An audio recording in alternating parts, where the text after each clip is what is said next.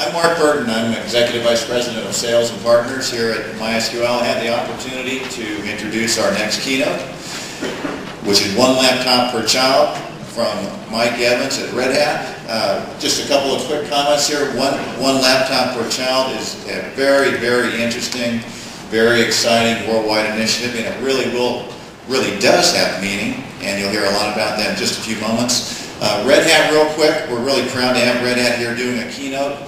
They're a diamond sponsor here of our event. We appreciate that. They're our big brother in bringing open source really to the world, and a go-to-market partner. So we really appreciate that. Just a few comments about Mike Evans. Mike has been with Red Hat as a vice president since 1999. He's really helped them through really the growth phase, brought him into being a public company, and currently spends his time looking for new markets and new technologies to supplement Red Hat's success. So with that, I'd like to have everybody help me welcome Mike Evans.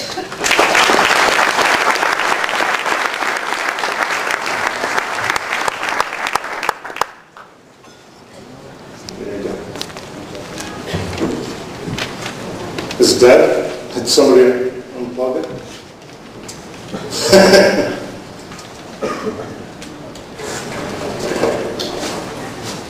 Someone probably, I guess we're going to have to power down and power up. Right? Okay. All right. Well, actually I'll start off because the first couple comments don't require any slides while they reboot this. And everybody gets to see it reboot. To know at least I'm running Red Hat Enterprise Linux on my desktop. But it's actually great to be at end customer events. To me, these are way more exciting and interesting than events where you have a bunch of vendors talking to each other, which is a lot of the industry events in high tech, where you have vendors and venture capitalists and lawyers. To me, the most valuable people to the open source companies like Red Hat and others are the end users. There are single true fans, as there's a lot of other opportunistic market participants that like open source to a point, or have groups within their company that love it and other groups that hate it. It's also great to see MySQL cranking in the marketplace. I've been working with them for 3 or 4 years on various initiatives, great people. And one of the things I want to do today is spend a couple minutes on a smarter way to think about the desktop client marketplace. And then I want to go through a project that in my mind adheres to that concept, and in my view is one of the most exciting projects in the entire world of computing. That's the One Laptop Per Child, also known as the $100 laptop. Let me log in. And I'm going to show a 5-minute video also of some of the main people that are creating the technology, the hardware and the software. And there's a lot of interesting dynamics around open source, actually in the market, whether you can go from, hang on, what's that?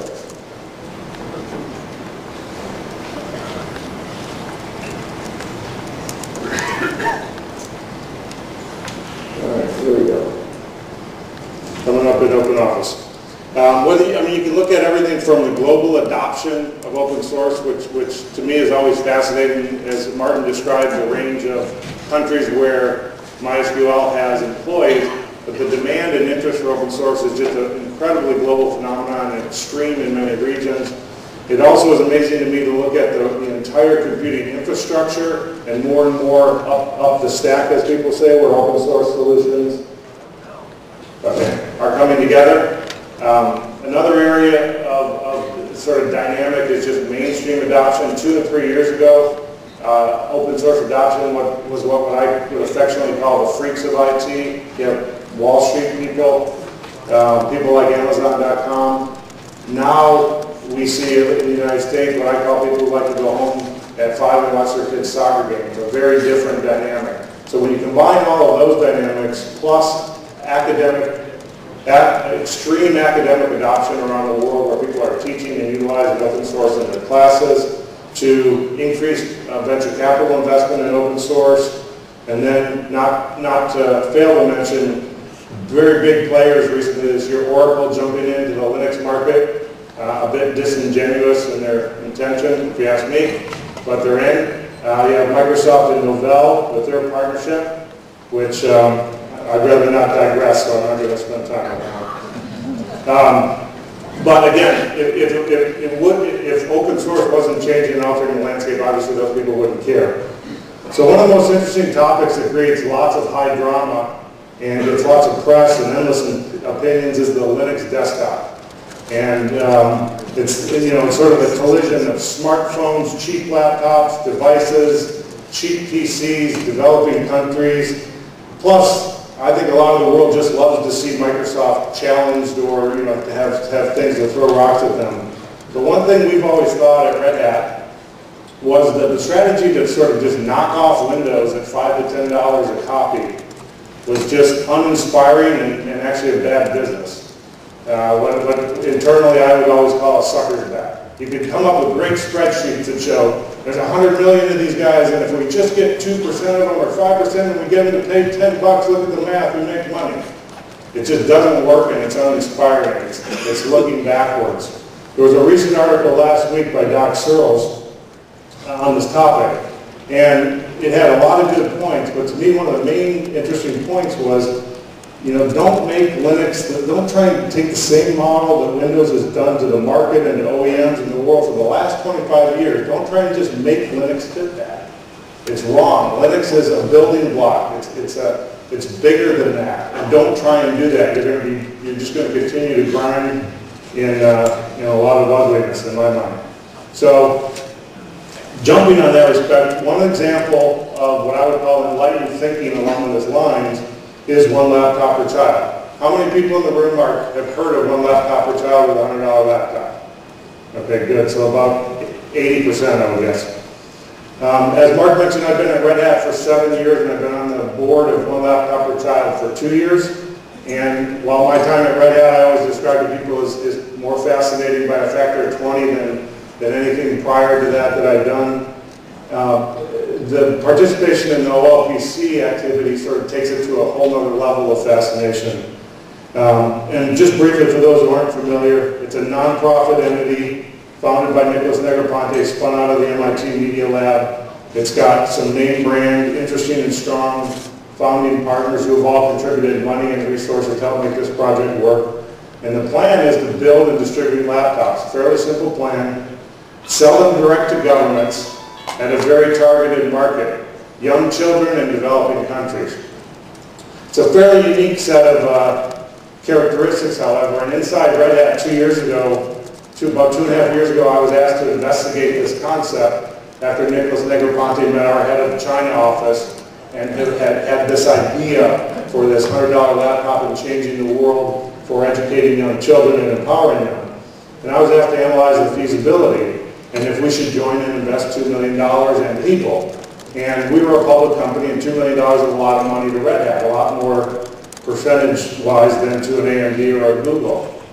So I presented to our senior management at the time, and this was really an idea and a handful of people, and I started off and just said, it's a nonprofit entity run by a college professor, going to manufacture hardware and sell it direct to governments. Is that enough uniqueness for you? And they kind of look, these are people who are used to hearing presentations about how we analyze and partner things with Intel or IBM or HP or Dell or Cisco or someone. And this was just, I got some really interesting questions and looks from a lot of the people in the room. And people would say like, well, can we get this guarantee? Can we get that? And it's like, you guys, this is a seat at the table and a chance to influence things. And luckily, it was too noble, too exciting, and with too big of a chance to change the landscape. So at Red Hat we dove in. And it's come a long way in 2 years. But something also people have to be reminded of is it is an educational project. There's a horde of opinions, angles, and ideas on this, and it's one of the most volatile and interesting topics in the industry. And lots of naysayers, as guys saw, lots of bozos, lots of naysayers, lots of also productive commentary, though, and criticisms and ideas.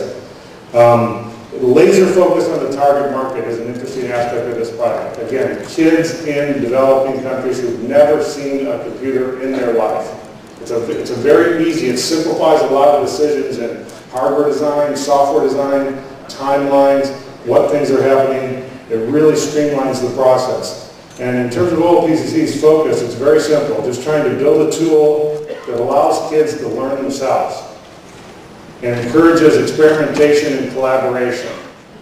And early tests that we have, there's thousands of laptops, beta type units out there already in places in Nigeria, Brazil, Argentina, Uruguay, Libya, in the United States, all over the world.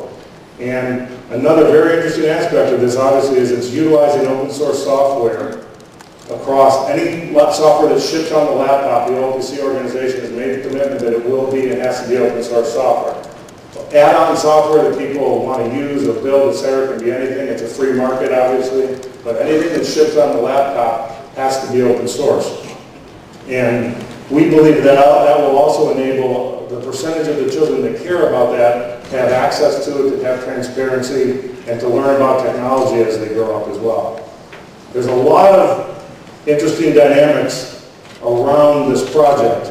At a high level, it's really captured the world's imagination. It's not just technical people. It's artists, it's technologists, it's governments, officials, it's corporations, it's individuals. A lot of individuals who've made a lot of money in high tech over the last 15 or 20 years are coming forward and wanting to participate because they say, I want to give back. I've made 50 million, 100 million, a billion in some of these cases, and said, how can I help? How can I help change the world? It's got Hollywood interest. It's got, Kofi Annan, when he was head of the UN, introduced the project. You have Bono writing an original score for the Buddha music. And it's a pretty fascinating set of dynamics.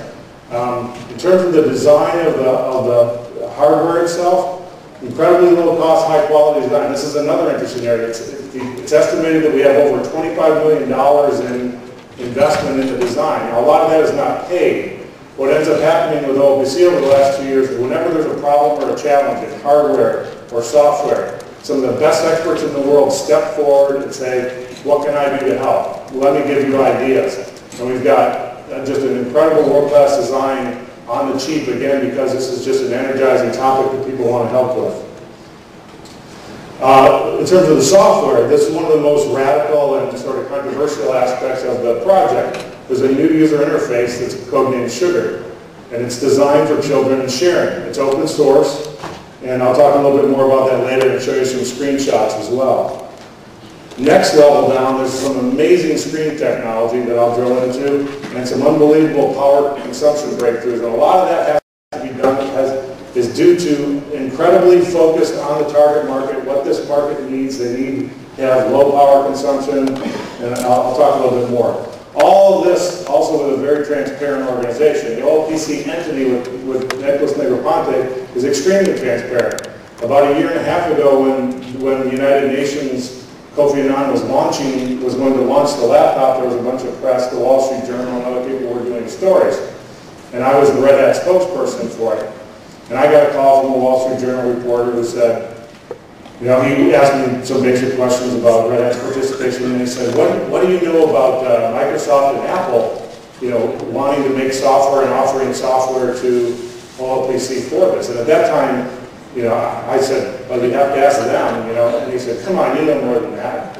And I said, well, what are you talking about? I said, well, I talked to Nicholas this morning, and he said he's had a conversation with both of them. They'd offer software, and he told them no, because his customers, the countries, said they want open source software. And I was going, oh, okay. So, he was just incredibly open with all his conversations, and that's the way the organization, they have an amazing amount of information on the internet, on the laptop.org wiki about the software, about the status of testing, about the hardware, about what they're thinking. It's not a closed-door, Macintosh-described pirate flag kind of game. This is really a phenomenal process that they're going through in creating the hardware and the software.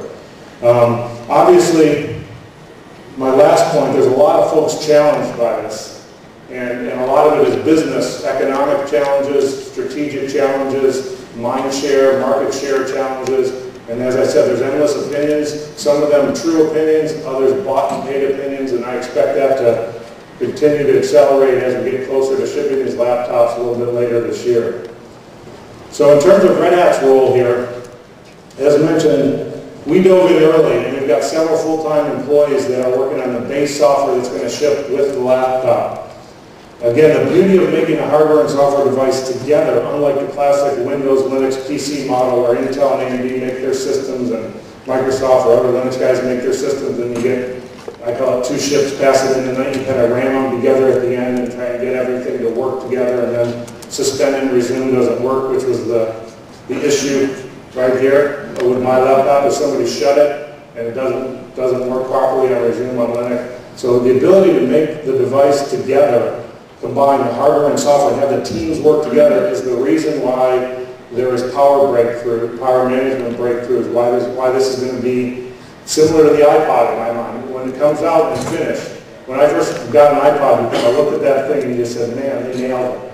And I think this has the potential to do the same thing. When you design the device together for a specific market, kids at that are going to grab it and say the equivalent of they nailed it in whatever language they speak. Our team is also participating. Beyond the laptop, there's obviously a whole ecosystem of networking, of servers, of content. Security is a monstrous and interesting topic. And again, the OPC team is being very open about the challenges, about people's views and opinions. And again, always looking for ideas as opposed to people who are just going to throw mud. It's great. Throw a little mud, point out the problem, come up with an idea to help, or get out of the way. There's more people that have the equivalent of walking through walls on this project than anything I've seen in my 45 years of living. In terms of the hardware, what's inside this thing, this is sort of a list of the main elements. The CPU was recently upgraded from the prior version just to gain a little bit more power, and the flash memory was doubled. There's a lot of work being done, just an inordinate amount of work over the last 2 years to come up with this list. The company that's building the computers is named Quanta. It was one of the top 2 manufacturers of computers and laptops in the world. Prior to getting Quanta on board, Nicholas Negroponte would go around to all these different manufacturers and ask them if they would manufacture it, and the majority of them would laugh him out of the building. And Quanta, the CEO of Quanta, jumped in and said, I'm willing to help, this could change the world. Keep going. There's a wireless mesh. I'm in a hurry because I guess I'm a little bit short on time, and I can't do a lot of these projects justice in 5 minutes. So I request people go to the laptop wiki. Let me jump to the display because this is an amazing one. The display is the resolution is unreal. The ability, you can read this display in direct bright sunlight as well as indoors. It's also low cost and amazingly low power consumption. This has been very amazing to see the progress over 2 years, and is an area where people have walked through walls repeatedly to get to this point. The mechanical design is another marvel, again, heavily driven by the target market. There's safety elements because there's going to be kids with these things. There's a lot of weather resistance and tolerance criteria due to the extreme conditions where these are going to be used. There's a lot of focus on ease of repair and replacement. And then a lot of high quality design so that it is also an attractive and functional device. Power management, as I talked about, is a really innovative area. The target market's demanded as there's limited and uneven power. And in parallel to this, there's the human power generation concept. And those familiar with the early days of OPC, it had a hand crank on the actual laptop, and it was kind of a big part of the publicity about it. And it was, in tests, it was determined that it was bad for a child's arm to be cranking like this over and over. It was a bad motion for their elbow. It was also not good for the laptop itself because the case would crack. So again, 2 or 3 of the world's experts in power generation jumped in and said, I'm going to help. And there's going to be about 7 or 8 different options for human power generation for this to come out. And some of them are groundbreaking as well. And again, it's all about looking at the target market, what do they need? The Red Hat software, Fedora-based, stripped down to less than 100 megabytes. We're viewing the laptop more like a cell phone or a device in terms of its updatability and the ability to reset it back to the original state on a very easy basis. We're collaborating with a lot of designers, a lot of testers, and driving the sugar user interface and using open firmware. If you take a step back and look at the landscape of a scenario where you have 5, 10, 20, 50 million laptops over the next 5 years out into the hands of people. It's really the first time in the last 20 years an opportunity for a new platform that's not a Macintosh or a Windows. And that clean slate approach from a lot of the technologist perspective is a very interesting concept. In terms of the software that's going to come on the machine, we're going to include all these capabilities for kids, journal to store information, web browser, a wiki, a basic word processor, an ebook reader, chat, voice over IP, email, logo programming language, e-toys, video, music, audio, multimedia, search. And there's even a lot. There's games being ported, there's educational projects being ported. There's a very active and growing community of people to build applications for this. There's also going to be school servers. As I mentioned, the requirements are still being vetted, but I assume MySQL will likely be a valuable part of the school servers, and there'll be a lot of places where it can play. I'm going to quickly go through a couple slides on the user interface. You can just see how different this is.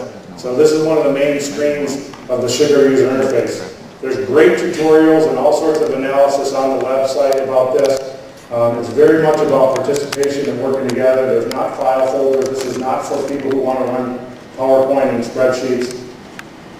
One of the most interesting things was when the first time I saw this user interface, I was in a room with about 15 other 40-plus-year-old men, and the designer was rolling out this user interface and talking to us about a year ago. And she, halfway through, you could see kind of people were getting uncomfortable and looking at their Windows laptops or whatever. And she said, you know, you guys, I know, don't worry if you're uncomfortable. I know you're all smart people, but the reality is you are so far from the target market, whatever your opinion has no impact. So whatever advice you got, keep it to yourself. I don't care.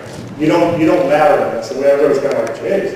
You know, there were some high-powered people in the room who were kind of set back, but she was right. It's like in a lot of the articles you see, it's like, oh, that's different. It's like, yeah. These are people who have never seen a computer, who are 5, 6, 7, 8, 9, 10, 11, 12 years old. So don't try and put your pre-existing notions onto them.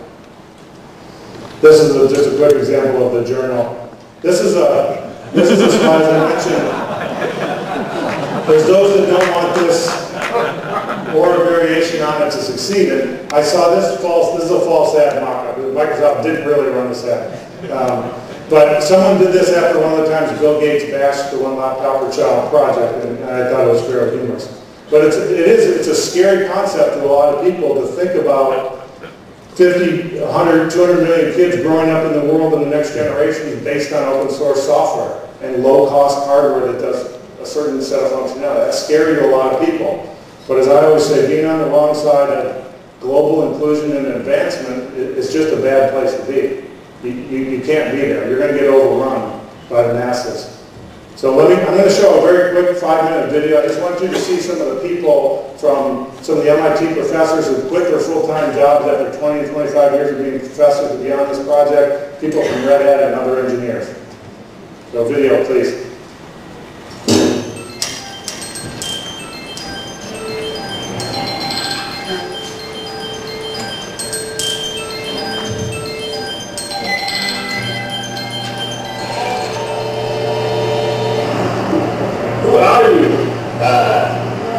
So my name is Chris Boozer. I am the lead for OneLaptopPerChilbig inside of Red Hat. We're here inside of One Cambridge Center, which is located right in the middle of Pickle Square in Cambridge, Massachusetts. Well, really, this is sort of the heart of OneLaptopPerChilbig. This is where everybody comes together to meet. So we have our country meetings. It's where a lot of the software developers work and practically live. It's really the heartbeat of the organization, I think. The goal of One Laptop Per Child is to use a laptop as a vehicle to transform education in the developing world. The vehicle is a $100 laptop because if you can get the price down to $100, all of a sudden you hit the textbook budget of your average developing world country. People said we couldn't do it, and in record time we got these. We didn't just get prototypes out the door. We got these things in machines and actually working. My name is John Palmieri. People know me as J5 from Red Hat. I work on the LPC team and the build test. Yeah, it's fun. I haven't seen anybody who doesn't gravitate towards this machine. It takes a little bit of pain out of travel because you always have such a fun time going through security lines at the airport. taking out your laptop, so you take out a half a dozen of these little green machines and people are that's $100 laptop. I mean, they pretty much recognize it now. My name's still won't remember. And I work at One Laptop per Child. I guess my official title is President of Software and Content. Whatever that is. Can we transplant the culture of open source software development, which is all about collaboration, critique, and the tools of collaboration and critique as well, and get the education industry to adopt them? The design of the laptops is a really interesting project because, well, it is geared towards a lot of individuals who haven't had experience working with computers. It's also designed in such a way that trying to do a lot of new things that haven't really been done before. I'm Bill Eliason. I graduated from Carnegie Mellon University with degrees in art and computer science. I began in New York working with the Pentagram design team, where I worked on UI design and some interaction design for the laptops.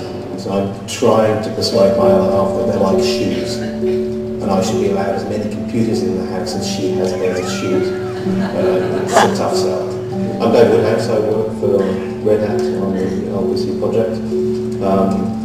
Was transferred on the project a year and a half, 2 years ago, I think.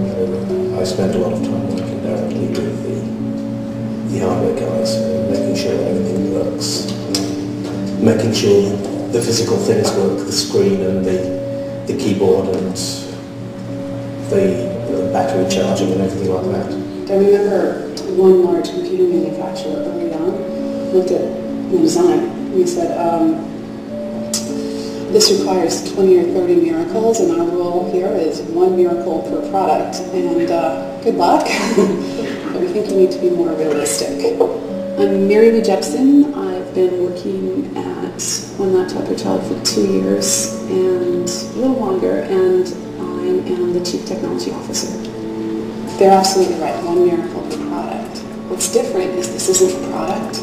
It's not a product at all. It's a global humanitarian cause. And we're just able to mobilize people in a different way. One Laptop sort of represents a blank slate. You've got millions of users who don't have any backwards compatibility needs. They don't have any pre-existing notions of how computers are supposed to work, and so you can start new. My name is Owen Williams. I'm a volunteer for the OLPC project. I work on Penguin TV, which is a news feed reader. And I also do some work on the user interface in general. I like to imagine poor children using it and having a tool to get out of, to have more opportunities that they don't often have. And so it's a wonderful thing to imagine, and I hope that it comes to truth. Hi, my name is Marcelo Lazachi, and I live in Brazil, and I work for Red Hat. I have been working in the project for 6-7 months, and I am developing the driver for the wireless interface and working on the mesh network. You know, normally the concept of giving kids computers is sort of you set up a computer lab with a bunch of Windows machines and sort of leave it at that. You know, there's just so many really interesting problems, things like not having reliable sources of electricity or not having reliable internet infrastructure, and you know, at the end of the day, it means that millions and millions of kids are going to get access to knowledge and tools that they never could have had before.